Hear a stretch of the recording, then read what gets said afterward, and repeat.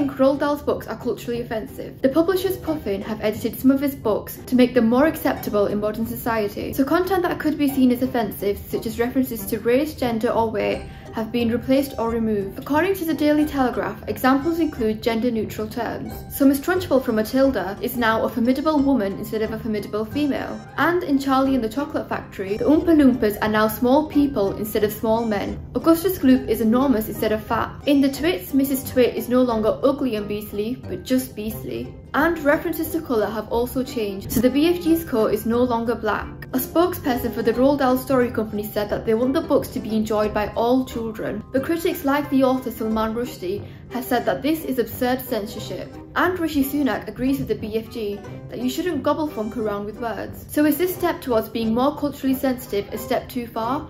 Comment below what you think.